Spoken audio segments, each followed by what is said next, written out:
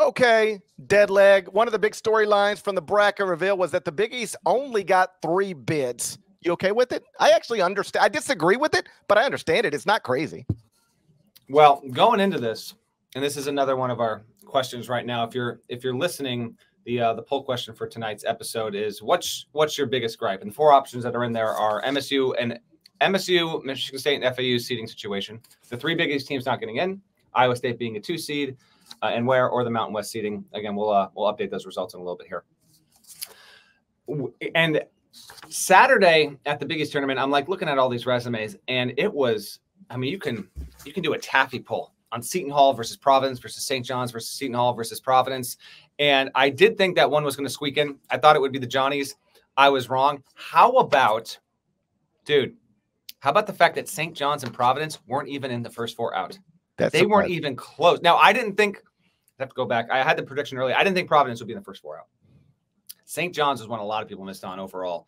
So what we have here is UConn as a 1, Marquette as a 2, Creighton on the 3 line. That's it. And that marks only the second time since the tournament expanded that the Big East only has 3 teams in the field. And that was in 93, I believe, was the other time that happened there. And Seton Hall fans got to really be, have their ass chapped at this because they were pretty close. They were a 13-win team in the second best conference in the country at KenPom, and they still didn't break in. They had the wins over St. John's. Like I can get why that they were prioritized there. But it is kind of wild that you have this disparity where the number 2 team, again, per KenPom, gets only 3 into the field. And this predictably had, some cascading effects. St. John's will not play in the NIT. Night's been insane. Is Providence, are they going? Did they all boycott the NIT? Or I believe Providence is playing in the NIT. Okay. I think I saw Seton Hall is as well. Check and can lift us up there. But yeah, last 4 in: Boise State, Colorado State, Virginia. T-ball got it. The committee's got to be familiarized with the T-ball metric because Virginia making this field, man. Are you kidding me? I had them out. I did too. I didn't think they deserved to be in. Now, Oklahoma didn't surprise me. First 4 out: Oklahoma, Seton Hall, Indiana State, which, true or not, and I believe when the committee puts this out, this is actually how the votes tallied. I was highly confident that Indiana State would be right near that cut line because mid-major, Missouri Valley, Drake getting a 10, by the way, kind of indicates that. And then Pitt. How about Pitt jumping the line? Bad non-con SOS, but jumping the line on Providence, St. John's. Well, Wake, I guess, was in there a little bit. Yeah, man, that was tough. And so that means conference total overall, and then it's all UGP. Big 12's got 8. SEC has 8. Big 10 has 6. Mountain West has 6. ACC with 5. Pac-12 with 4. Big East 3. American, A10, WCC with 2 apiece. Your highest teams in the net, not to get in, record setters this season. Again, we're all 6 years into the net. Indiana State at 29. St. John's at 32. Michigan State, Virginia are teams with questionable resumes that made the field. I think most people had Michigan State in, but not as easily as they got in. I think a lot of people had Virginia out. They get in. So you start looking at them and wonder, well, what did the committee see other than big brands and, excellent national championship winning coaches? Because Michigan State is 9-14 in the first 2 quadrants, 5 games under 500 in the first 2 quadrants, and Virginia is 10-13, or no, rather 10-10 in the first 2 quadrants. So Michigan State's got more quadrant 1 wins.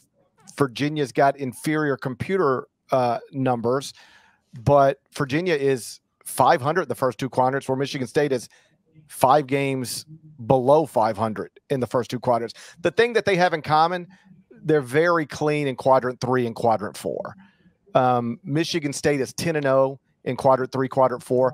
Virginia is 13-0 in quadrant 3, quadrant 4. It seems like maybe the best thing going for Michigan State and Virginia was that they took a lot of losses, but they didn't take quad 3 losses and quad 4 losses, and that seemed to save them on Selection Sunday.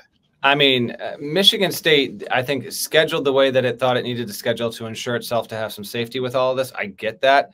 I'm not cool with a 14-loss team getting to the 9. I think it's a joke, frankly. I don't think they have any business near the 9 line. Here are our poll results right now. What do you have the biggest issue with? Winning right now is the Mountain West at 31%. How the Mountain West got seeded and treated.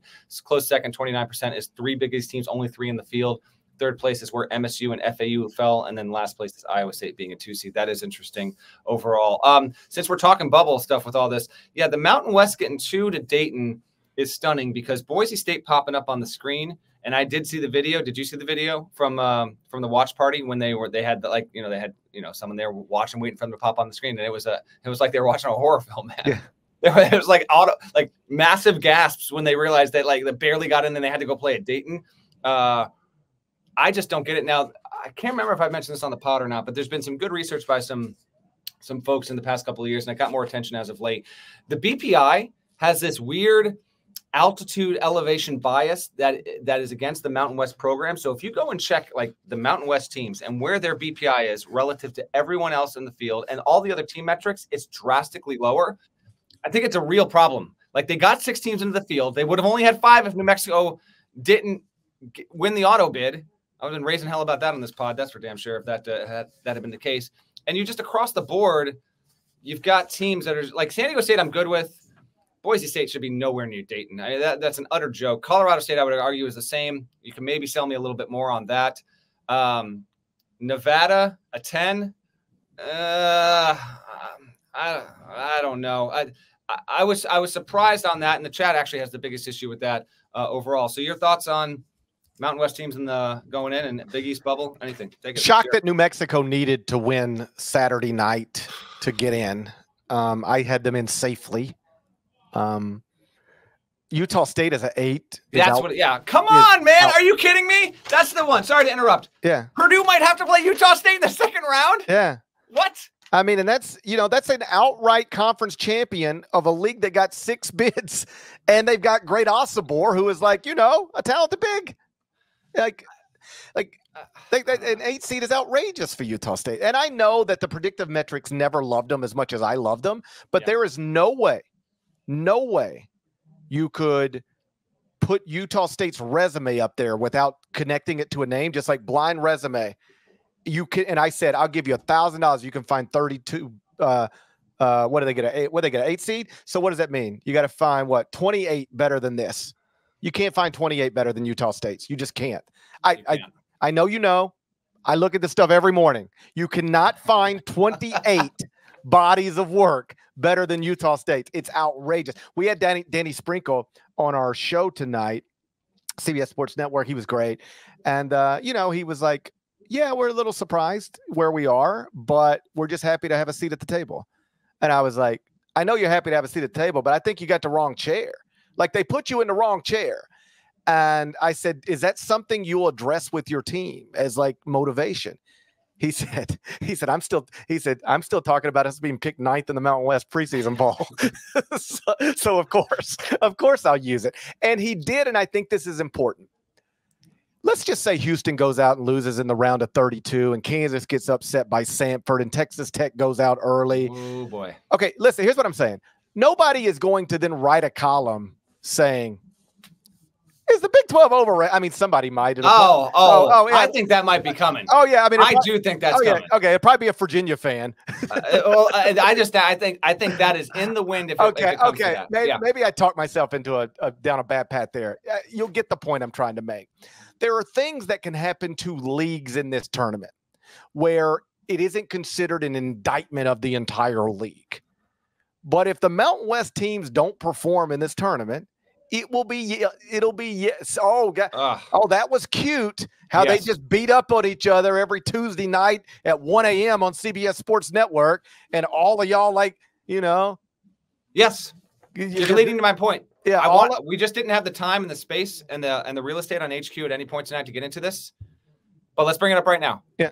Because I understand. You got to win the games.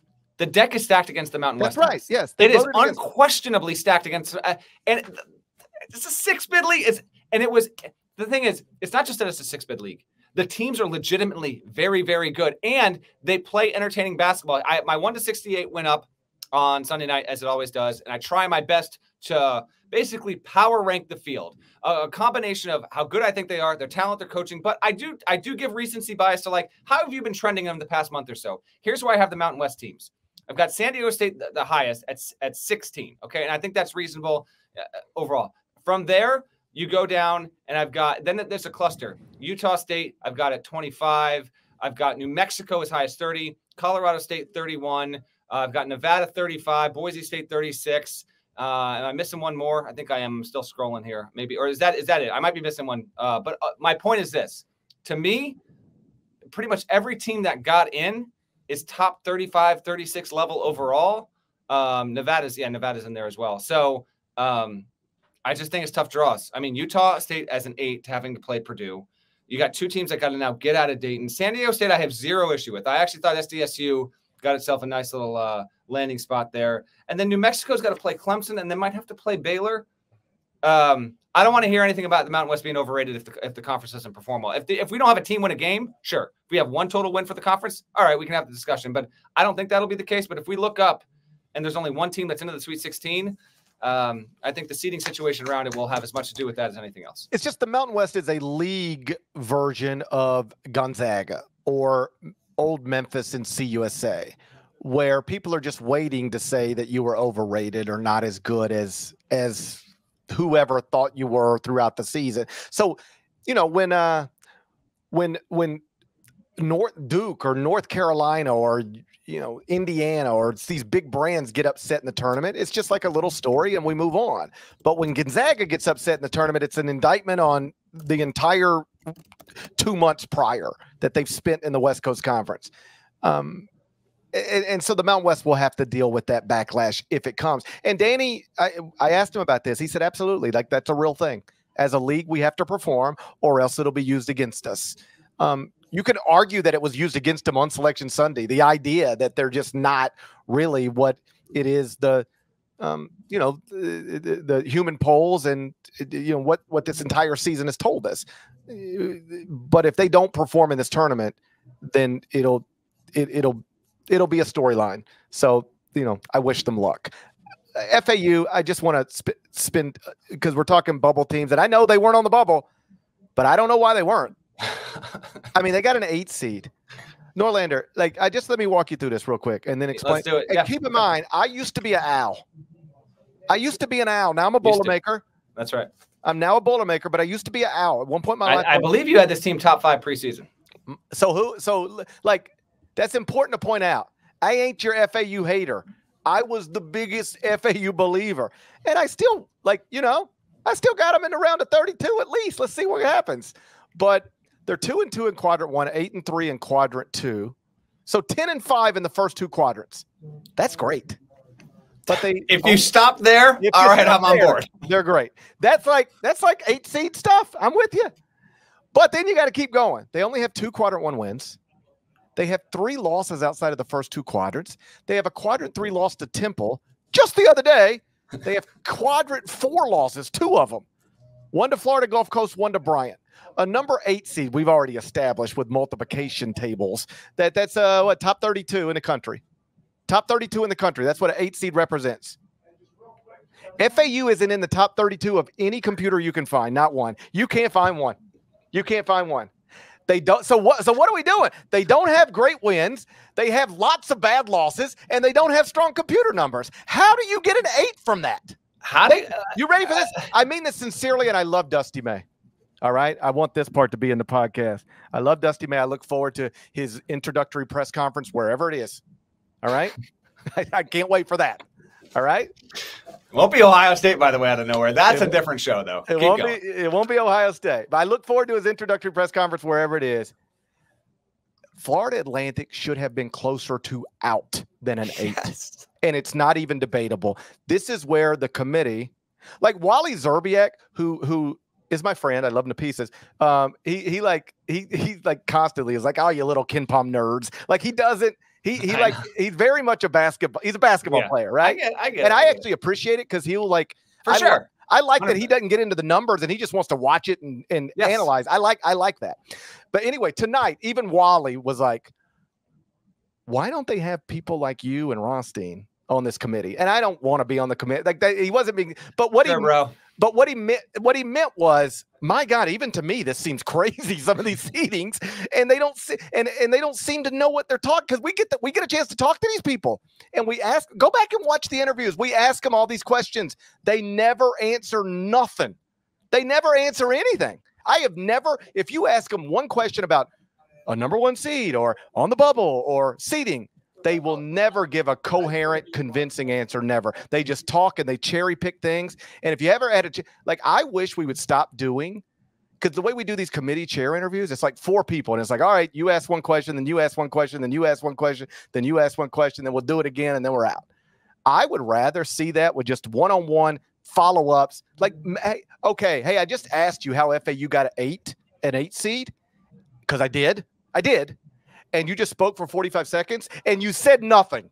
You didn't answer it at all. So, hey, can we revisit that? Tell me again what you saw in FAU. It ain't the big wins. It ain't the lack of bad losses, because they got a ton of those. It ain't the big wins, because they don't have many of those. It ain't the computer numbers, because they ain't top 32 in any computer that most people look at.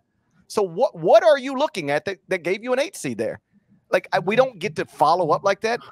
But they don't give suitable answers, because they can't, because in some cases they don't know. There's no defending it. Who would have ever thought that we have reached the point where you just can't help but look at a bracket and say, wow, MSU and FAU getting legacy seeding based off of reputation. What are we doing here? There's a lot of people in the chat that are commenting that they think it's the worst seeding job they've ever seen. I'm not going to go that far, but what my big takeaway on this is, we had bid thieves across the board, and I do love bid thieves because it adds stakes to building up to Selection Sunday that I love. But unfortunately, this committee was not equipped enough to handle the cut line raising to a level that I can't recall every damn year. But I just don't think there have been more than 2 or 3 years since I've really been following this, and like following it for like 22, 23 years pretty intensely. I think this was almost one of the most competitive bubbles I've ever seen. I knew it would lead to some wildly off predictions, because that was going to be inevitable. But the way it happened, like, still blew my mind. It still blew my mind. And the committee needs to diversify. I have said this or written this for a long time. It has only ever been comprised of conference commissioners and athletic directors, and I understand why. It's the NCAA tournament. It's run by the NCAA. You need to have 2, 3, 4 different kinds of voices on that committee who are intelligent, played the game, associated with the game. You can put freaking Ken Pomeroy on the committee. And Ken Pom, by the way, has been on the record multiple times saying, no, don't use my system to seed your tournament. You should be doing resume-based inclusion, but, use that to give you an indication of where teams are. And if it comes to, or selection more than seeding. But the committee was out of its depth here in a way that I frankly didn't think was going to happen. And I would expect, and this is from talking to a few folks with the NCAA, I would expect, like, moving forward, we might get a few tweaks here and there with the process. If not next year, pretty soon. They should really have a review on this. I know there's plenty of Patino killed the net. I get all that. The net's not a power ranking. I understand. And I agree. Like, there should be some tweaks. The net's been shrouded. It's a black box. The quads, they have cutoffs and all that stuff. Use strength of record more. Use wins above bubble. I think there will be a real dialogue about introducing that stuff in the years to come.